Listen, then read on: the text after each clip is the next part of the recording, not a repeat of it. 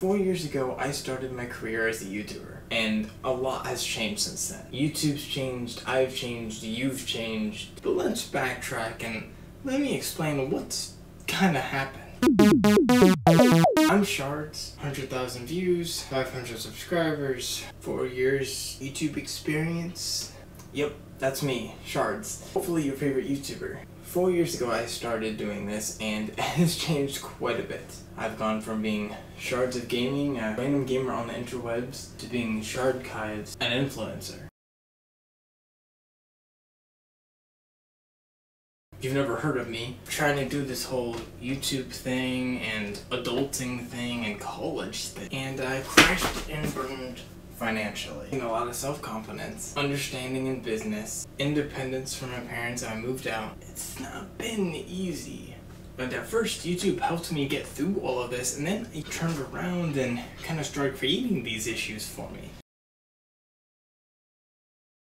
When I realized that I'm about to hit the 4th year and start the 5th year, it kind of made me realize I'm no longer I'm no longer a creator, I'm an influencer. Because creators put things out there for themselves. Influencers change people's lives and think about the impact it has on them. When I started out, I was a creator, I was a gamer, I felt like a nobody. Just putting myself out there and just messing around, didn't really take this seriously, didn't think it could go anywhere. But now, as Shardcives and I'm about to start this 5th year, I'm not that creator anymore. I'm an influencer who I realize I can actually make an impact on your life, hopefully for the better, and I can actually put a smile on your face, maybe get a laugh here or there, and actually do something impactful. With these videos, live streams, shorts, whatever content you watch, or maybe you just interact with a community post, that works too. Now, if you've seen my Please Watch video or Let's Start Over, you already know some of these things I'm about to say, and if not, or especially if you're new here, fasten your seatbelt, because I'm going to take you on a journey. Let's travel back in time to 4 years ago. Started off as Shards of Gaming. Plot twist, this is actually not my first channel. This is my 2nd channel, and on top of that, my first channel was also called Shards of Gaming. It got deleted immediately just because I didn't really know what I was doing. No, it wasn't deleted from YouTube. I actually deleted it myself along with my whole entire Google account, and it would be another 3-4 years before I would create the channel that you are watching today. I started it back in 2020. I had graduated high school actually twice thanks to COVID.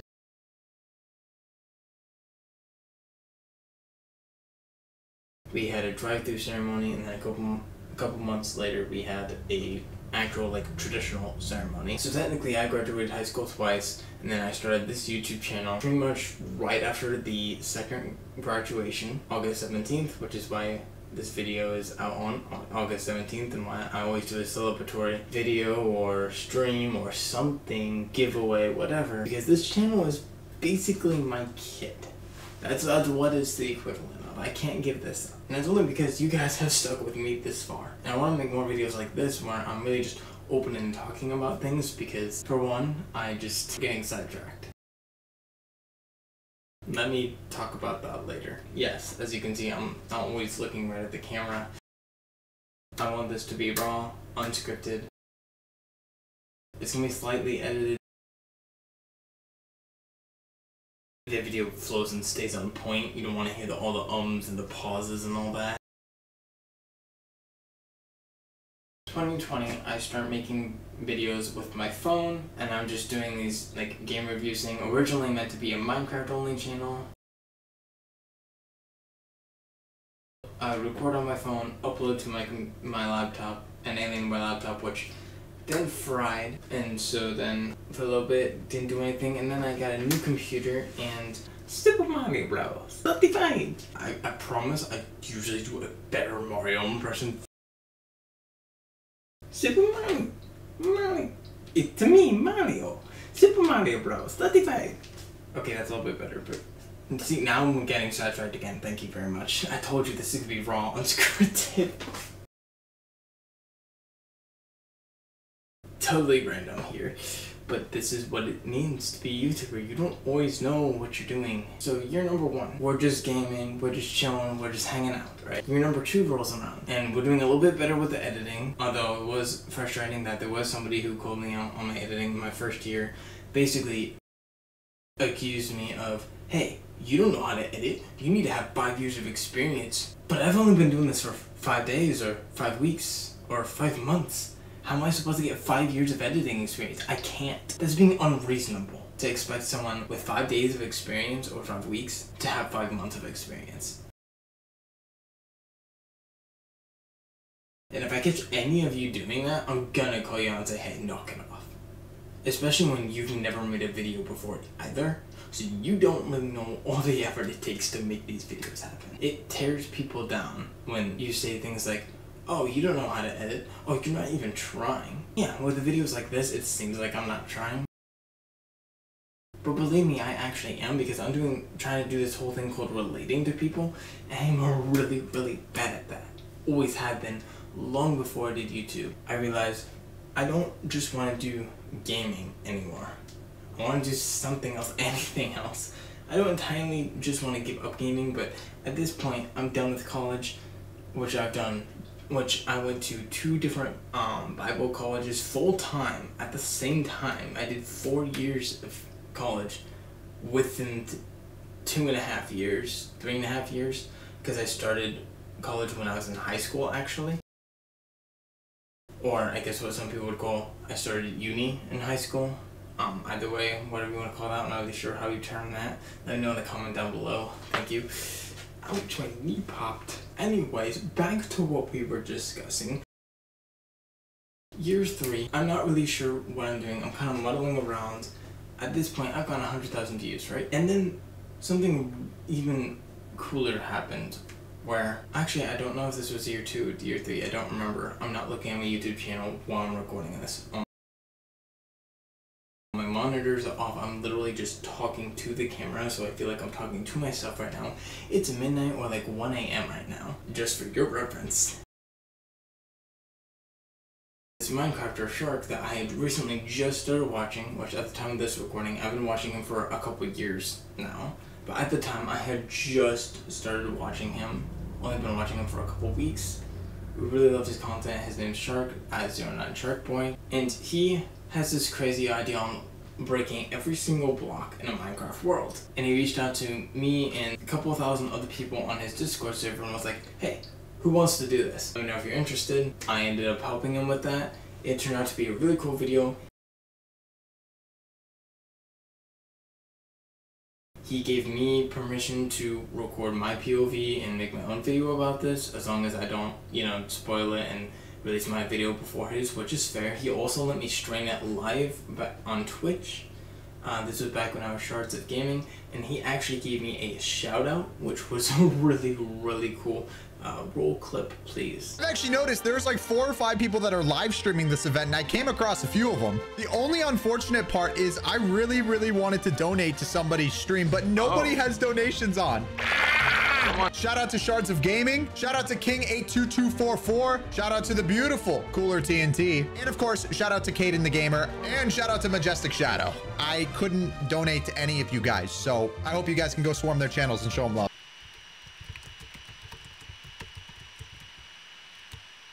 Yo, are you watching my stream?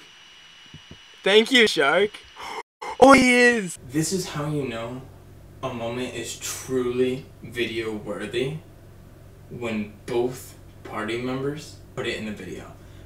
He gave me creative mode and I didn't realize it at first, and I was like, oh hey, it's Shark, hey buddy, cool. I'm gonna go back to mining now. Keep breaking these blocks. Can we show that, please? The Dogfather is one of the people that is streaming right now, and I want to give him a surprise. Oh, hi. All right, ready? Game mode, creative. Boom. Dogfather is officially in creative mode. Now you can use everything. I don't think they realize yet. Hey, Dogfather, press E. Just when I think this can't be. Press E. Yeah, creative mode. mode. No way. You just gave me creative mode? Yeah, let's go. I was mining by myself in a cave when I noticed Shark was right next to me. Not sure how long he had been there or how long he had been watching me. I turned to face him before resuming mining, not realizing he had given me creative mode. Eventually, he told me to press E. And so you would think getting a shout out from this large YouTuber with almost 5 million subscribers would blow me up, right? No. And then comes year 4. We just finished it. At the time of this recording, we got like 3 weeks left, a week of year 4. So for you guys, you just finished year 4 of my YouTube career. My first channel doesn't count. This one does. This is my official career where I'm actually trying this thing, right?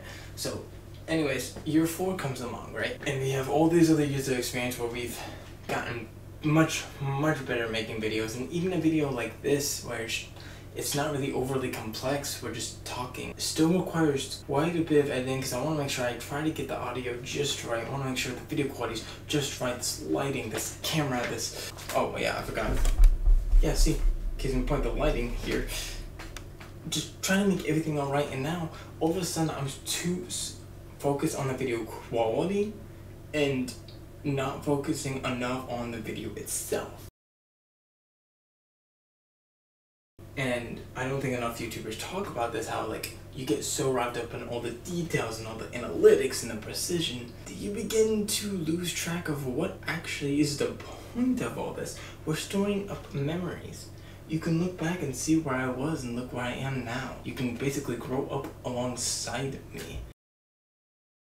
And so in year 4, I did the unthinkable. I decided to pivot and change my content to do other things. Like, for example, started giving YouTube advice because I thought I was gonna quit YouTube at the time. And no, I'm not actually quitting YouTube, but at the time I thought I might. I didn't know if I wanted to keep doing this.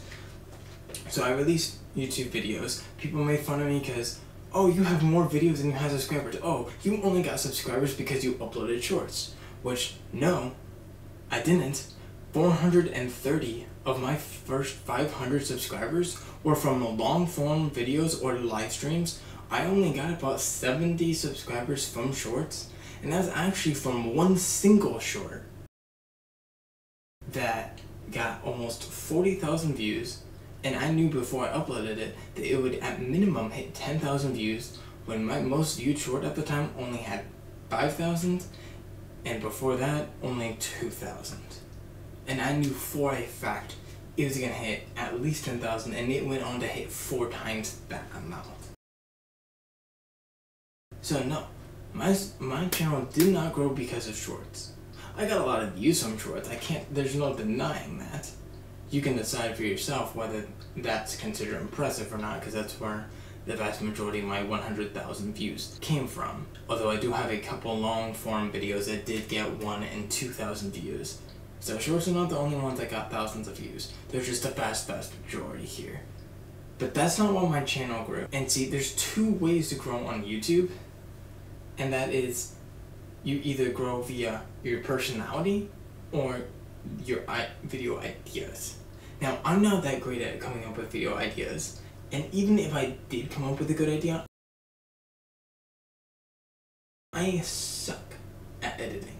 I have to do all this myself, the thumbnails, the streaming, the setting up the equipment, doing the editing, doing the brainstorming, doing this recording all by myself, because unlike you guys, I don't have friends.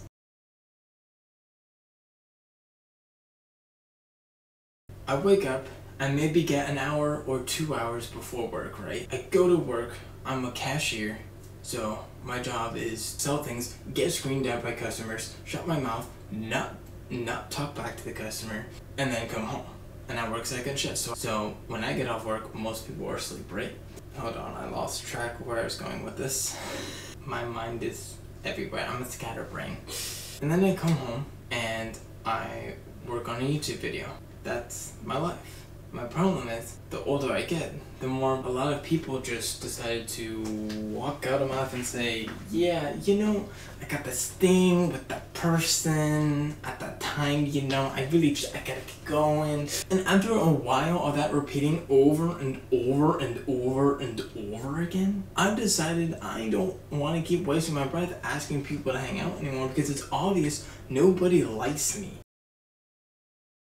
So why bother wasting their time, and my breath, when I could be putting that into YouTube and trying to make better videos for you guys, which turns out, by doing that, that's how I went from a channel that did not grow at all to getting an extra 100 subscribers and reviving my channel that was basically dead, because I evolved, I changed my content, and I changed how I went about things. I managed to do some incredible things, meet awesome people. Like, I've literally was in a face call, well, not a face call, he was on video cam, I was not, I was just in a chat, but I joined this thing called Creator Now, and where they had a Ask Me Anything event for Eric, which, if you don't know who he is, he's got a diamond play button, folks. And he got went from 0 to 1 million subscribers in a year. So this guy knows what he's talking about here, and he actually founded Creator Now. And since it was Ask Me Anything I asked Eric, should I restart YouTube if I only have a few hundred subscribers? And Eric actually answered me specifically and personally, and said, if you're under 10,000 subscribers, I would recommend do not restart your channel, just keep going, just keep experimenting, seeing what works and what doesn't. And if you are at 10,000 subscribers, only restart if you don't like the direction of your channel, because at that point you have a sizable audience and you're not going to be able to change their minds, which, I mean, it makes sense. And I only have 500 subscribers, so rather than do what one of my friends, not gonna say his name because I don't want anybody to go spread hate or anything, but unlike one of my friends who builds up a channel to 1,000 subscribers, then quits and walks away, then builds up another channel to 1,000 subscribers, then quits and walks away, and then does it again and again and again, rather than be like him. Yes, I've started some side channels before, but they've all fizzled out and died, and this has been my main channel that I've always continued working on. And so that brings us to why this channel? Because this is the channel I've put the most work in, this is the most channel I've had the most success on. Because when I first started YouTube, it would be cool to earn a play button because not everybody can, so that's what I want to do. And that still is my ultimate goal here, but my original goal was, I know I can't get that play button, so I'll just settle for 100,000 views. Well, lo and behold, a little over 1 year later, I got that 100,000 views. Well, actually, I don't know if it took 1 year or 2 years, I can't remember, but either way, I hit that original goal way faster than I thought I would. And I kind of hit that wall that most people hit when they hit 1,000 subscribers and 4,000 watch hours, where they get monetized, or at least with the old monetization program before it was lowered to 500 subscribers and 3,000 watch hours. I hit that threshold when I hit 100,000 views, where I was like, yes, I hit the goal. Wait, now what do I do? Yeah. I'm not sure what to do. And that happened again when I decided to go for 500 subscribers, and then after a year of no growth, and then again like 5-6 months of actual consistent steady growth because I changed, I hit that 500 subscribers, and I'm kind of hit that wall again where I'm like, what do I do? Do I keep going? Do I stop when I'm ahead? I would like to hit 1,000 subscribers. I'm in the top 22% of YouTube right now. I mean, according to view stats, developed by Mr. Beast, I'm in the top, I think it's 4,000 for gaming, or something like that. And I want to push this channel to its limits and keep making videos, but I also don't want to make trash content, which I know sounds stupid because I am making trash content. I make horrible videos. My thumbnails are horrendous. My titles are probably just as bad. But it's fun, right? And that's why I'm going to keep going for year number 5. We're going to keep learning. We're going to keep innovating. We're going to keep creating. But it's to change your life. It's not just for the sake of I'm creating things because it's fun. And I'm just putting stuff out there. It's to make your life a little better. To put a smile on your face. And again, I want to earn a play button because not everybody can do that. I don't care about doing this full time. I would love to do it full time. That'd be great. But that's not the goal here. The ultimate goal is to make someone's life better. The second ultimate goal is to earn a play button. Simply because not everybody can do that. So if you could subscribe right now and grab someone's phone, tablet, computer, or whatever and get them to subscribe and watch and all that stuff, that would be much appreciated. But enough of that. You hear that all the time. We messed around, we did gaming, we got over 200 subscribers without ever asking somebody to subscribe. I never said the word. Although I did say the word subscription a few times because I almost messed up. Year 2. Same thing, we got over 200 subscribers, except I did ask people to subscribe. Basically got the same result.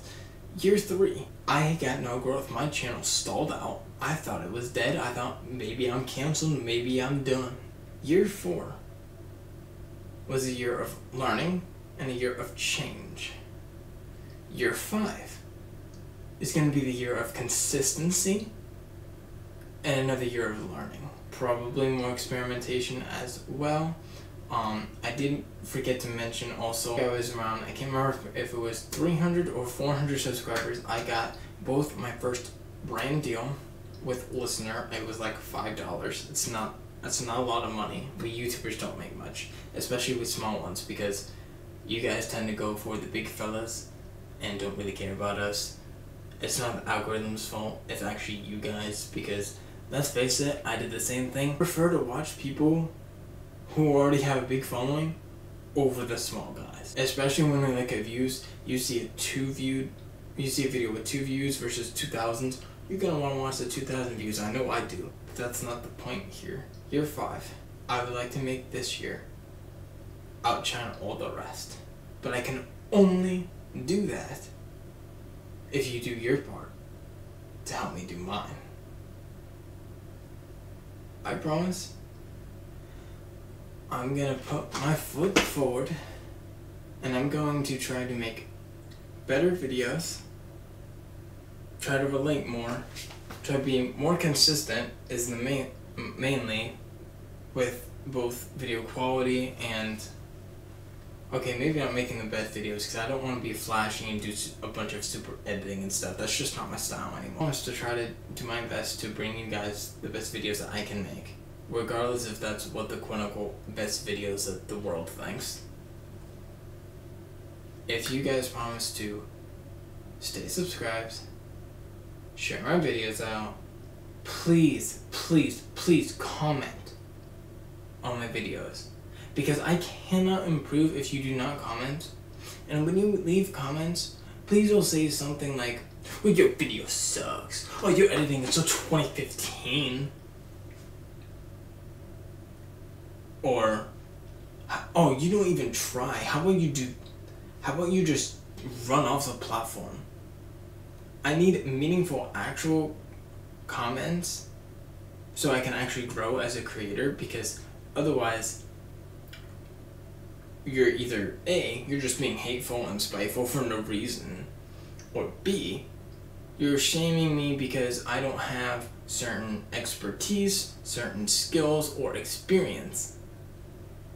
Like, for example, what I mentioned at the beginning of the video, where somebody got mad at me because I had like 5 days worth of editing experience, and they were shaming me because I don't have 5 years of experience.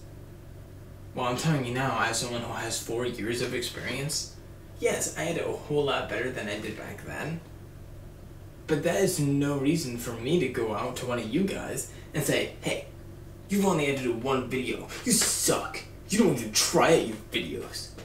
That wouldn't be fair for me or anybody other creator to talk down to a new creator and say that. That's uncalled for. And people still do it to me to this day.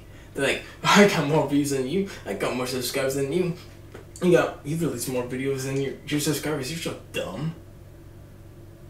And maybe I am. But there's no need to talk down to other people because of that.